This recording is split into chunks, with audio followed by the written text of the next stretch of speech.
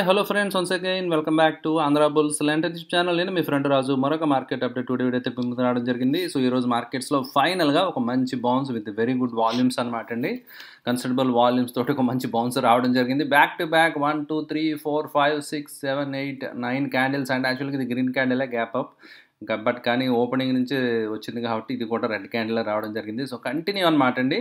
ఇది back in 2009 somewhere ఇలా కంటిన్యూగా రెడ్ క్యాండిల్స్ రావడం అనేది చాలా లాంగ్ బ్యాక్ ఒకసారి జరిగిందని చెప్పి మీరు ట్విట్టర్లో కానీ సోషల్ మీడియాలో ట్విట్టర్లో కానీ చాలా చోట్ల చూడొచ్చు అనమాట అండి. సో ఇంత కంటిన్యూగా అంటే ఫాల్ ఉండొచ్చు కానీ ఒక రికవరీ ఈవెన్ కోవిడ్ ఫాల్లో కూడా 2020 ఫాల్ మీరు చూసినా కూడా ఇంత కంటిన్యూగా ఉండదన్నమాట అండి. సో అంటే రెడ్ క్యాండిల్ వచ్చినప్పటికీ కూడా ఒక బ్రేతర్ మార్కెట్ మధ్యలో చిన్న బ్రేతర్ అనేది ఉండడం జరుగుతుంది అనమాట. వరుసగా ఇన్ని రెడ్ క్యాండిల్స్ రావు, మధ్యలో ఒక చిన్న గ్రీన్ క్యాండిల్ రావడం, మార్కెట్ హోల్డ్ అవ్వడం అనేది జరుగుతుంది అనమాట అండి. బట్ కంటిన్యూగా సో రెడ్ క్యాండిల్స్ అనేవి సో ఇప్పుడు కరెంట్ సినారియోలో మనం చూడడం జరిగింది. సో అయితే ఈరోజు ఒక మంచి బౌన్స్ అనేది రావడం జరిగింది అనమాట అండి. సో డిఫరెంట్ డేటా అవి కూడా రావడం జరిగింది. జీడిపి డేటా రావడం జరిగింది. జిఎస్టీ కలెక్షన్స్ వండర్ఫుల్గా 1.5 lakh crores దగ్గర సో వండర్ఫుల్గా మీకు రావడం జరిగిందనమాట అండి. సో జిఎస్టీ కలెక్షన్స్ బాగున్నాయి. సో అంతా బాగుందనమాట అండి. ఎస్పెషల్లీ మీరు చూస్తే కనుక యాక్చువల్గా ఇన్ఫ్యాక్ట్ యూఎస్ మార్కెట్స్ నిన్న నెగిటివ్గా క్లోజ్ అవ్వడం జరిగిందనమాట అండి. సో అయినప్పటికీ కూడా సో మార్నింగ్ యాక్చువల్గా ఎస్జెక్స్ Nifty was indicating gap down opening around 50 points, Nifty minus opening indicate చేయడం జరిగిందనమాట అండి. బట్ కానీ హ్యాంగ్సంగ్ ఇవన్నీ కూడా సో యాక్చువల్గా లైక్ చైనా పిఎంఏ డేటాస్ ఇవన్నీ బాగా రావడం జరిగిందనమాట అండి. సో ప్రొడక్షన్ డేటా ఏదైతే ఉందో చైనాది బాగా రావడం ఎక్స్పెక్టెడ్ చేసిన దానికంటే ఎక్కువ రావడం జరిగింది. సో ఏషియన్ మార్కెట్స్ యొక్క ట్రెండ్ ఏదైతే ఉందో అంత పాజిటివ్గా ఉండడం వల్ల సో ఆ స్పిల్ ఓవర్ ఎఫెక్ట్ మన మార్కెట్స్ కూడా పాజిటివ్గా క్లోజ్ అవ్వడం అయితే జరిగిందనమాట అండి. సో ఎనీహౌ ఒక చాలా రోజుల తర్వాత ఒక మంచి బౌన్స్ మన మార్కెట్లో చూడడం జరిగింది. అయితే మీరు ఇక్కడ చూడొచ్చు ఎఫ్ఐఎస్ డిఏఎస్ పార్టిసిపేషన్ చూస్తే మీకు అర్థమవుతుంది అనమాట అండి. డిఏఎస్ డామినేట్ చేశారు. డిఏఎస్ 1500 కోట్లు అనమాట, ఆల్మోస్ట్ 1500 కోట్లు బై చేయడం జరిగింది. ఎఫ్ఐఎస్ 420 కోట్లు సెల్లింగ్ చేయడం జరిగింది కదా. సో ఓవరాల్గా ఏంటంటే సో డిఏఎస్ బయింగ్ కొంచెం ఎక్కువ ఉంది కాబట్టి బై చేశారు కాబట్టి బాగా సో మనకి బౌన్స్ అనేది రావడం జరిగింది, రైట్. అండ్ మార్కెట్ డెప్త్ చూస్తే ఫ్రెండ్స్ సో సెంటిమెంట్ అయితే చాలా బుల్లిష్గా కనిపిస్తుంది. సో ఎందుకంటే 50లో 43 షేర్లు పెరగడం జరిగింది అండ్ నిఫ్టీ 500లో 389 షేర్లు పెరగడం జరిగింది. సో రిమైనింగ్ డౌన్లో ఉండడం జరిగింది అనమాట అండి. So it's a good sign. So ఓవరాల్గా మార్కెట్లో అయితే స్ట్రెంత్ ఉంది యాజ్ ఆఫ్ నౌ అనమాట అండి. సో ఎందుకంటే నిఫ్టీ 500లో కూడా ఇవన్నీ పెరిగాయి కాబట్టి స్ట్రాంగ్గా ఉన్నట్టే మనం భావించాలన్నమాట అండి, రైట్. అండ్ ఆప్షన్ చైన్ కూడా అదే ఇండికేట్ చేస్తుంది అనమాట ఫ్రెండ్స్. ఆప్షన్ చైన్ చూసారు కదా ప్రీవియస్గా నిన్న అదే మనం చూసినప్పుడు put side there was fear, put side exit అయిపోయారని చెప్పాను కదా. సో ఇప్పుడు మీరు చూడండి call side people are running. So call side ఎవరైతే ఉన్నారో పీపుల్ అవన్నీ కూడా వాళ్ళు స్క్వేర్ అప్ చేసి కాల్ సైడ్ ఎగ్జిట్ అవ్వాల్సిన పరిస్థితి అనమాట అండి. సో 17,300 దగ్గర కానీ 17,200 300 మీరు చూడొచ్చు. 17,400 దగ్గర కూడా 1,18,000 కాంట్రాక్ట్స్ వైండప్ చేయడం జరిగిందంటే యూ కెన్ ఇమాజిన్ అనమాట అండి. సో వీళ్ళందరూ కూడా ట్రాప్ అయిపోయారు అనమాట అండి. సో అంటే మార్కెట్ తగ్గుతుంది అనేసరికి ఓ అగ్రెసివ్ కాల్ రేటింగ్ జరుగుతుంది, మార్కెట్ పెరుగుతుంది అనేసరికి ఓ అగ్రెసివ్గా పుట్ రేటింగ్ చేస్తున్నారు అనమాట అండి.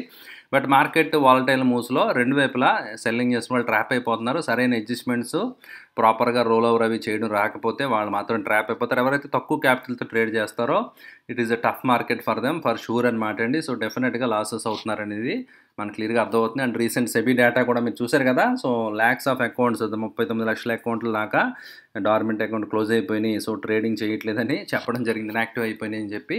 సో ఎందుకంటే ఒక 10,000 20,000 తీసుకుని so starting direct jump options అనమాట అండి. ప్రాపర్ నాలెడ్జ్ స్కిల్ ఏమీ లేకుండా సో డైరెక్ట్గా జంప్ చేసి చాలామంది క్యాపిటల్ వైపౌట్ చేసుకున్నారు అనేది క్లియర్గా డేటా బట్టి మనకు అర్థమవుతుంది అనమాట అండి, రైట్. అండ్ ఈరోజు చూస్తే మీకు సో సపోర్ట్ ఎక్కడ ఉండొచ్చు ఏంటి రెసిస్టెన్స్ అని చూస్తే కనుక 17,600 దగ్గర అండ్ 17,500 దగ్గర ఎట్ ద మనీకి దగ్గరలో కూడా కొంచెం రైటింగ్ జరుగుతుంది. హైయెస్ట్ ఓపెన్ ఇంట్రెస్ట్ ఉందన్నమాట అండి. సో ఇన్ఫ్యాక్ట్ రైటింగ్ అని కాదు, హైయెస్ట్ ఓపెన్ ఇంట్రెస్ట్ 2,30,000 అక్కడ ఉందన్నమాట అండి.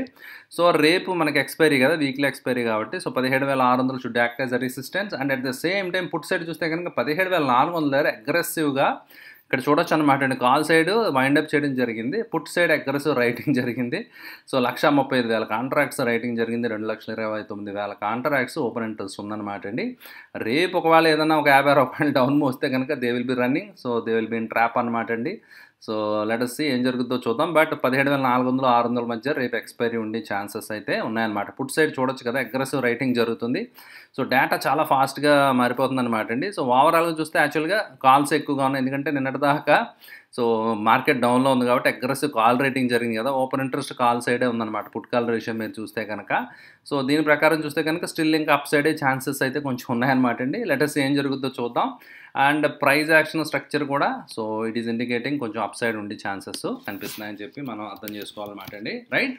అండ్ బ్యాంక్ నిఫ్టీ చూద్దాం ఫ్రెండ్స్. ఈరోజు చూస్తే కనుక సో బ్యాంక్ నిఫ్టీ కూడా ఒక వండర్ఫుల్ క్యాండిల్ అండ్ మనకు తెలుసు కదా ఒక మంచి సపోర్ట్ దగ్గర బౌన్స్ తీసుకోవడం జరిగింది. So I'm lucky. సో మళ్ళీ అగైన్ ఈటీఎఫ్స్ నేను కొన్నానని చెప్పాను కదండి. అండ్ అదే కాకుండా నేను కొంచెం లాంగ్ టర్మ్ ఇండెక్స్ నుంచి ఎగ్జిట్ అయిపోయి పుట్స్ సెల్ చేస్తానని చెప్పాను కదా. So anyhow it is good for me. So ఈ మంత్ ఎండింగ్ దాకా కొంచెం అలా పైకి వెళ్తా, లేదంటే సైడ్ వేస్ ఉంటే కనుక పుట్టు ప్రీమియం డికే వస్తుంది కదా. So I will be enjoying that decay అనమాట అండి, రైట్. సో ఓవరాల్గా చూస్తే కనుక ఇట్స్ ఓకే అనమాట అండి. సో ఇనీషియల్గా మంచి అప్మో వచ్చింది, గ్రాడ్యువల్గా స్లోగా it was a kind of trending move అనమాట అండి, క్లియర్ కట్గా. సో అప్ ట్రెండ్ తర్వాత కొంచెం కన్సల్టేషన్ సైడ్ వేస్ అనేది సో ఇంట్రాడేలో ఆఫ్టర్నూన్ సెషన్లో చూడడం జరిగింది. But anyhow so things are looking very good. So బులిష్గానే ఉండడం జరిగింది as of now. So over night మరి అమెరికా రియాక్షన్ ఎలా ఉంటుంది ఏంటని చూడాలన్నమాట, అమెరికా మార్కెట్స్ ఎలా ఉంటాయనేది.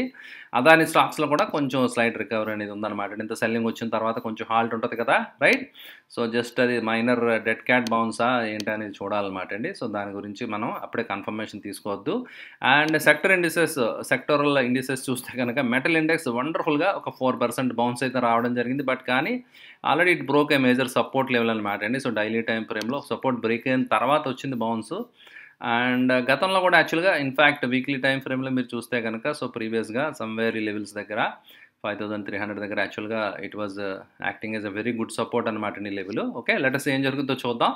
But as of now today leader అయితే మాత్రం మెటల్ అనమాట అండి, metal index and PSU bank and other sectors మీరు బాగా పెర్ఫామ్ చేయడం జరిగింది. Overall green everywhere.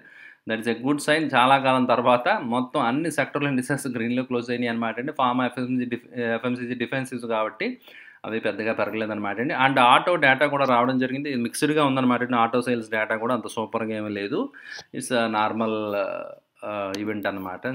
సో అందువల్ల ఆటో మీద కూడా పెద్ద ఏమి చేంజెస్ అవి అగ్రెసివ్ ఉండే ఛాన్స్ అయితే లేదు. Okay, so and coming to India VIX and other global indices, India VIX cool అవ్వడం జరిగింది. సో వండర్ఫుల్గా దాని నార్మల్ ఏదైతే లెవెల్ ఉందో ఆ లెవెల్కి వచ్చేయడం జరిగింది. రీసెంట్గా మనం చూసాం కదా కొంచెం అలార్మింగ్ లెవెల్స్కి వెళ్తున్నట్టుగా వెళ్ళి మళ్ళీ అగైన్ ఇట్ కూల్డ్ ఆఫ్ అనమాట అండి. సో అందువల్ల ఏంటంటే సో ఇక్కడ కొంచెం బాటమ్ అవి మార్కెట్ కొంచెం support side ways to bullishness ఉండే ఛాన్సెస్ కనిపిస్తున్నాయి అనమాట అండి. గ్లోబల్ స్క్రీన్ చూసారు కదా, సో మిక్స్డ్గా ఉంది. Docs trading good, so positive trade అవుతుంది అనమాట అండి డాక్స్. సో డాక్స్లో యాక్చువల్గా మార్నింగ్ కొంచెం ఫ్లాట్ అది ఉన్నప్పటికీ కూడా so it gave a wonderful recovery.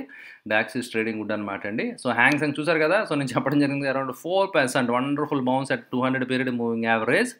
Hang సెంగ్ index bounce అయితే రావడం జరిగింది. It changed the sentiment of entire Asian market sentiment. Morning ఎప్పుడైతే ఇదంతా పెరుగుతుందో బ్యూటిఫుల్గా ఉందో సో కొంచెం చేంజ్ అవ్వడం అయితే జరిగిందనమాట అండి, రైట్. సో గ్లోబల్ సెంటిమెంట్ ప్రస్తుతానికి బాగానే ఉంది అంతా. బట్ ఎస్కలేషన్స్ మళ్ళీ కొంచెం వేరే ఇంకా మాటలు ఎక్స్చేంజ్ చేసుకోవడం, రష్యా ఉక్రెయిన్ ఇవన్నీ జరుగుతున్నాయి అనమాట అండి. సో అది ఏది ఎక్కడికి పరిణామాలు ఎలా దారిస్తాయి, దాని లాంగ్ టర్మ్ వ్యూ ఎలా ఉండొచ్చు అనేది we have to wait and watch friends, right. ఇది ఫ్రెండ్స్ ఈరోజు market update. And I don't have any stocks to share with you guys. Already నిన్న ఫ్లోరోకి ఏమో ఒకటి షేర్ చేశాను కదా, అదే అనమాట అండి. సో నథింగ్ ఇంట్రెస్టింగ్, అంత సూపర్గా నాకేం అనిపించలేదు అనమాట అండి.